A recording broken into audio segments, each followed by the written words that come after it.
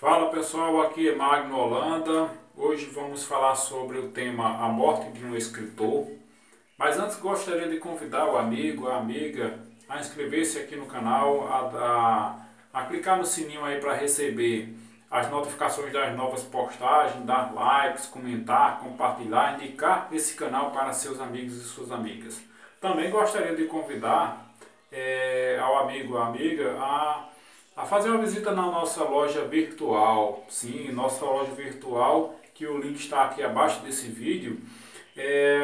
Tem lá 6 livros, e-book PDF à sua disposição no custo de apenas R$ 9,90.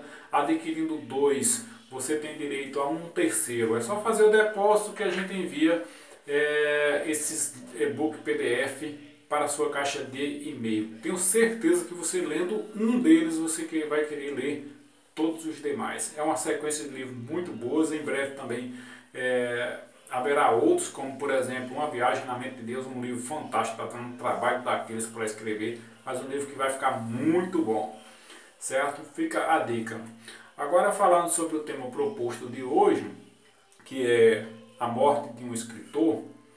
Bem pessoal, o que mais angustia um escritor, o que mais aflige a sua alma é exatamente a sua morte, seja a sua morte física ou a sua morte espiritual. E qual é a diferença entre um e outro? É porque a morte física todo mundo sabe, que é a morte do corpo, mas continua-se a vivência espiritual quando ele é lembrado pelas pessoas, a sua obra é contada, é publicada, e assim ele vai se eternizando. E a morte espiritual é exatamente quando acontece o esquecimento desse escritor, quando ele não tem significância, ele ou perde a sua significância social. Então isso pode acontecer, ele vivo, as pessoas não lembrarem mais dele. Tem escritor que é de um livro só, estoura, a mídia bate em cima, cria um certo nome, mas de repente ele se perde no tempo, a significância dele se vai. Então é exatamente disso que o escritor tem medo, é medo de perder essa eternidade dele e medo da morte física. Por duas coisas, a questão da conclusão da obra. Todo escritor ele tem uma mania de querer acabar aquilo que começou.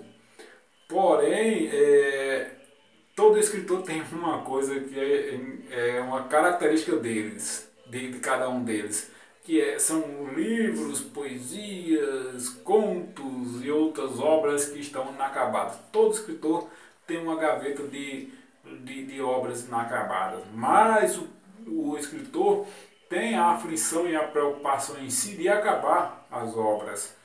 Porém, existe um problema sério, que é exatamente a questão da produção, porque diariamente o escritor está escrevendo, está produzindo obras, então ele não dá de conta de acabar, mas ao mesmo tempo ele não quer partir dessa vida para a outra, para o que seja que nos espera do outro lado, se houver algo que se espera.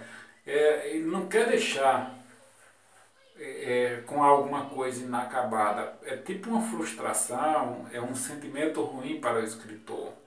Então a morte de um escritor é um tema, sobre a aflição, a angústia que tem todo escritor, a infelicidade que ele carrega dentro de si quando ele está trabalhando, quando ele está produzindo, quando ele está se sentindo ativo. Então ele tem essa necessidade e essa preocupação de terminar o mais rápido possível. Esse medo inconsciente e às vezes consciente de que é necessário terminar o mais rápido possível aquela obra para que ela não fique inacabada. É um tema bastante interessante, porque é uma sensação experimentada pelo escritor, de querer ver a sua obra estender-se, propagar-se, e ela só pode acontecer se ela estiver concluída. Alguns escritores a gente vê que até mistura, como acontecia lá no arcadismo, mistura conteúdos para terminar uma obra, juntar um livro ali, mas coisas diferentes. Então, não é bacana isso.